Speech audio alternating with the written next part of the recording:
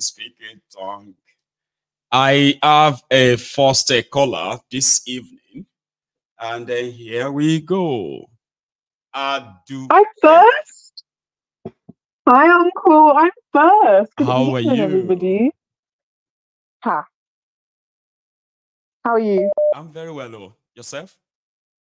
I'm very well. Can you hear me clearly? Yes, I can. Can you? Okay. Yes, I can hear you, Uncle. Class. I'll get straight into it. Thank you. First thing I want to address, we discussed earlier in the week or last week about how the government in Nigeria lies about the population figure. Yes. I want to remind everybody that anytime you see the government talking about population, they're saying that to manipulate you into thinking that the task to change Nigeria is overbearing. That's number one. Number two, apart from the population figure that is not correct, there's also a propaganda regarding the generation that is actually protested. So there's a propaganda to say that Nigeria's population is young people. That's actually very incorrect. Nigeria has a high, I would say, equal population of elderly people.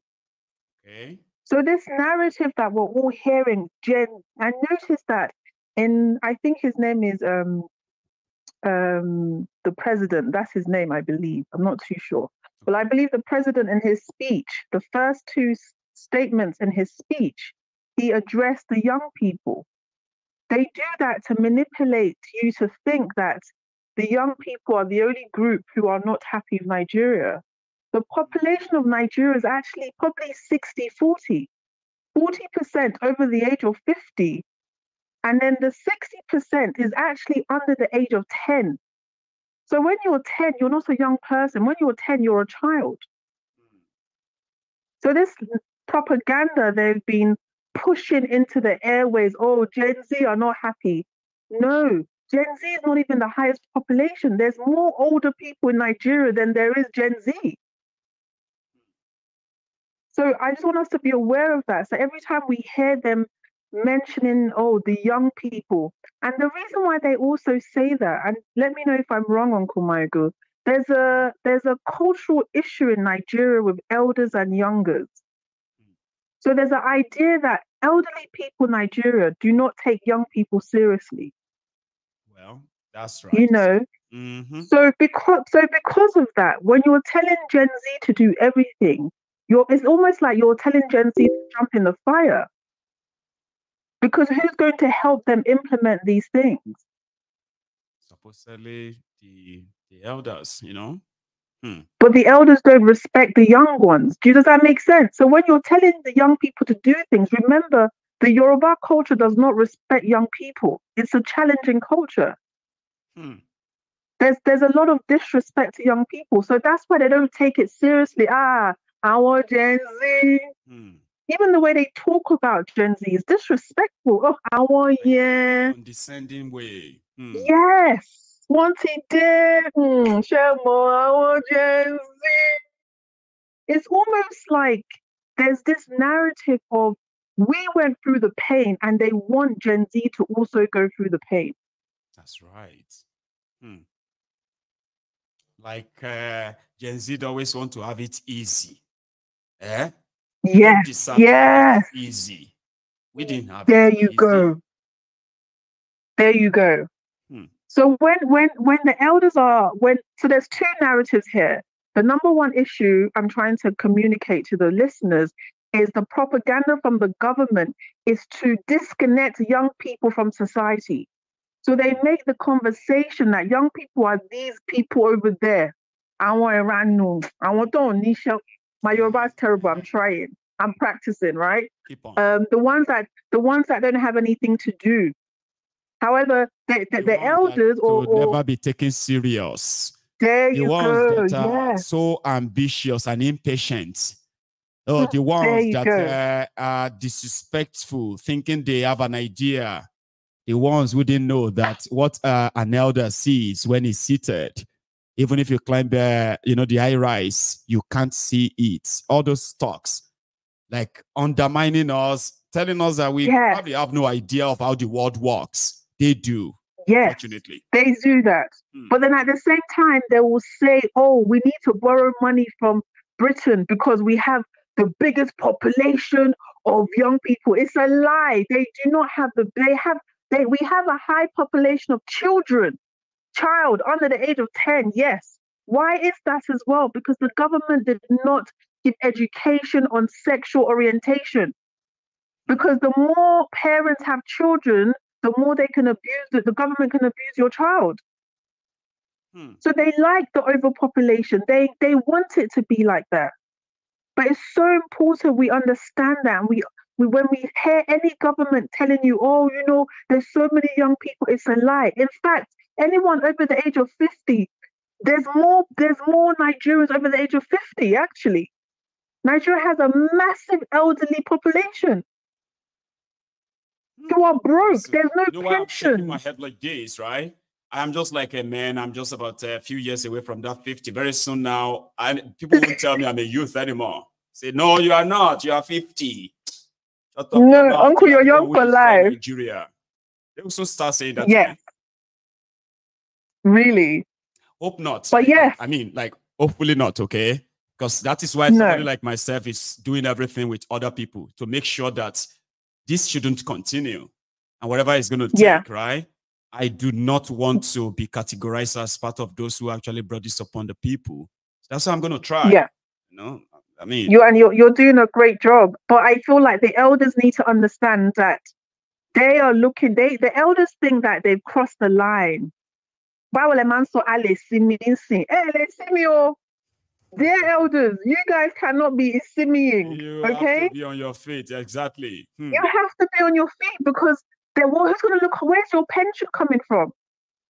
If you're not going to protest, where's your pension going to come? You think these corporate people are going to keep your pensions? Who's going to help you? They'll steal your pension eventually. So everybody's going to protest. Aduke? Thank you so much, Uncle. You have a good one, okay? Speak to you soon. Yes. Bye-bye. Cheers, Odabo. That's Aduke, ladies and gentlemen. So here we go. I have another caller. Yeah. Hello. Did I even get to you? Because sometimes, right? I think I did. Are you there? Okay, that's strange. Now that is strange. Because I picked up the call, okay? And it just kind of froze there, unfortunately. Can you hear me? Hello. Hello, my able general. Hello, sir. How are you, my brother? Yes, sir. How you doing? Happy weekend. This is HK calling from Kansas City. Bless you, man. Jake. Yeah. How is Kansas? Kansas today? Man, it's kind of a little warm, but it's not bad at all. Man, you better enjoy it while it lasts. You know what I'm talking about? I know, my brother. Yeah, man. man, I don't know where to start, bro. I don't know where I'm telling you, bro. I don't know where to start. You see that country called Nigeria. First of all, I always say that Nigeria is not a country. That's a zoo. That's an animal kingdom. There is no way you can compare Nigeria to other countries. And that's why most of the people that talk about Nigeria, they keep comparing Nigeria to other countries where they haven't go far away, even the Benin Republic, their neighbors. They never go inch where those countries go. And they're comparing themselves to country far away, cross ocean. The usual typical Nigeria thing. Everything they told us is what majority they grew up actually repeating. You see people in their 50s, right? They'll be telling you that, do you know that Nigeria was a great country? Say, there was never a time Nigeria was really great too. But they continue to tell us that it was a great, Nigeria used to. I said, okay. There are all these aged guys who do that, okay? From 50s above. Yeah. They are so like. Yeah, even I'm not educated about Nigeria, but first of all, before you say something, what it is, right? My mom gave back to me, and I know who my mother is, and I know where that was get back for, and I know the year I was get back from. Who created Nigeria? That's the first place where they need to start. And how did Nigeria come about? At least the first answer is that not the people. So yeah, go on. Yes. So now, talking about this revolution that's going on, which is protests that are going on, do you know that is those criminals is not 100% of the problem of that zoo? I agree. Do you know the people that is the problem of that country? Tell us. Those military, police, army, any armed forces of that country called Zoo Nigeria, they are the problem of that country. Can you tell me now somebody's coming to my house and stoning me and breaking everything, and I'm trying to go retaliate with somebody, and there's somebody in the middle with a gun and avoiding me to go beat that person up? Then when I do try to have a chance to go beat him up, he shoot me. So the problem of that country they call Nigeria is the military, police, any armed forces. That's the people you guys this protest supposed to beat the hell out of, shooting them or whatever, because they're the one holding that country the way it is now. They're the one giving those politicians more agile coverage to continue doing what they're doing. They're the one protecting them. They don't care about the poor masses out there. But that's the reason why police can kill you anytime they want, and they get away with it. Because the people are not united. I'm going after them. Make sure, because this thing, if they did once for all, you will see that country will become what they call it is. Other than that, Nigeria will never survive. And the more you started doing it, the politician, the criminal themselves, they know how to come with it. They will start putting the ethnics.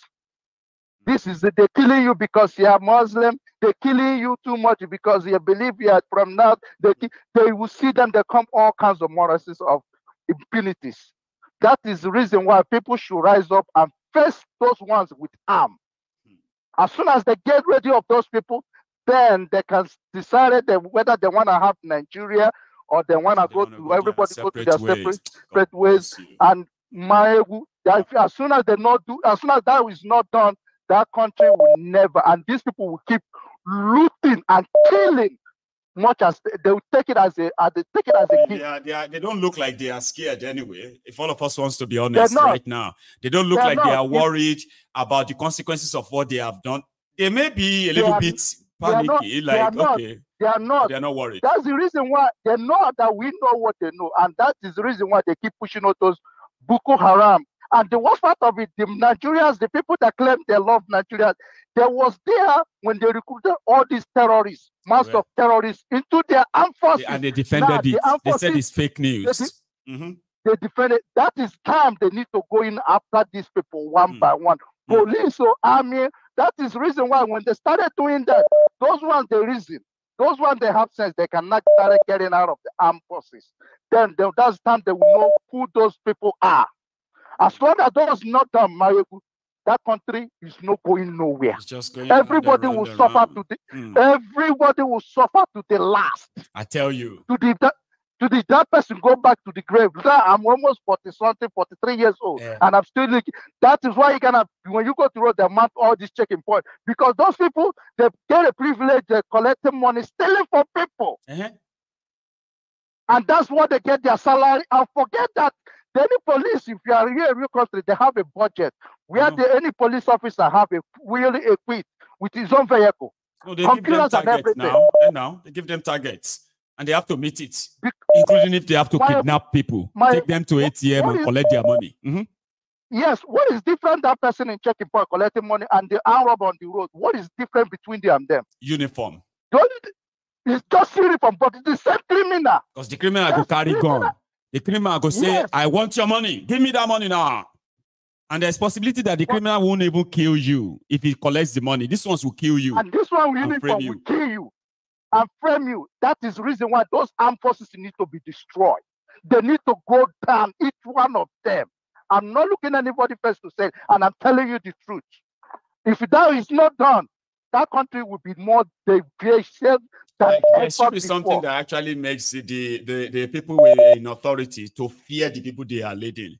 AJK, thank you so much. Yeah, Mayogu, thank you, my brother. Again. I appreciate you, man. Thank you. Have a good weekend. And you too. Take it easy, man. Okay. So that's AJ from Kansas City. Is Kansas City not Nevada? Okay. Is it Kansas City, Kansas? Colorado, Denver. Well, don't worry. I have another caller here. Hello. Hello, Mr. Mayogu. Good evening. Hello, sir. Good evening. How are you, Baba? Yes, sir. I'm very good. And you? Well, I'm surviving. Thanks so much for asking. Yes, sir. Yes, sir. My name is Frayo. Like you know, it's Frayo. From Andorra. From Andorra. Normally, I don't usually call. I always like listening to you. But yesterday, when there was this parliament, so I was listening to everybody. Right. So I picked what Princess talked about, and there are some things he said I don't agree with her points. Okay. So I decided today I will call and make some things clear. In my own way, in my own way of thinking. Go ahead. Yeah. So what she was saying yesterday that I disagree with, it's like we in the diaspora, she was saying that we also is like we are slaves here, that we work, we pay our rent, we do all this stuff. All she was saying yesterday about like we in the diaspora, we are like slaves also. But I want to make them understand. It's just metaphorically, not like slave. Yeah, but it's just but what I want everybody to really understand about this Western world is that the difference between this Western world, what I see, is my own observations. The difference between this Western world and Africa is this Western world, we have a working system. Okay. Right. And in Africa, in Nigeria, we don't have a working system. So when they say, some people say, we wake up at 6 o'clock, we wake up at 5 o'clock, we go to work at 6 o'clock or whatever time they put it. Look, the way we work is the same way the government, they work.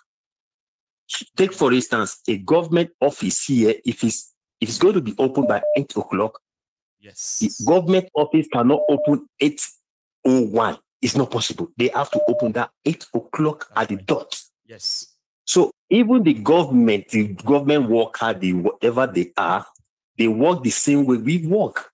They pay what we pay.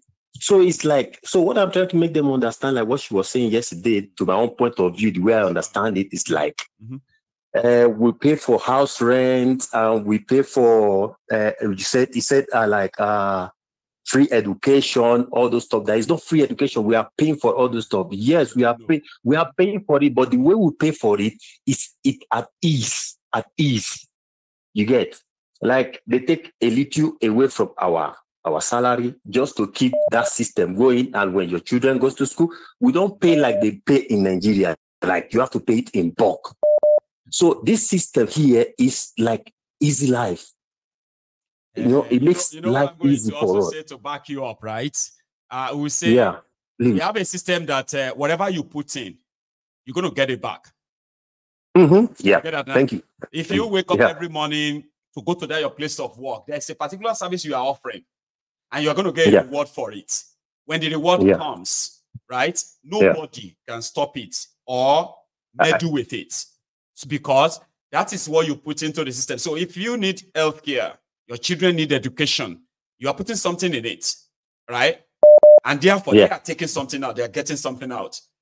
We cannot really say we have that in where we come from. People put a lot into the pot. They don't get anything back.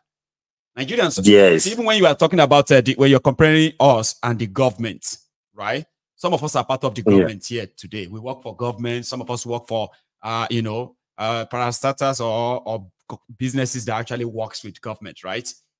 Or I would prefer we compare Nigeria in this regard, okay? Just about putting something into a system that pays you back, okay?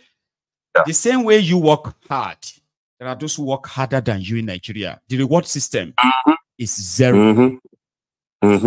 Yeah, you get now. So that's why I said when people said we are slaves, this or that, it's just metaphorically, just to say we could become more if we have a working system for where we come from. You get what I mean now? Yeah. That we have you know what I mean? A lot of us are money, no doubt. You know, we are people where we say we come from a well-to-do family, but the system they build there is now threatening whatever it is that some of us comfortably enjoy then.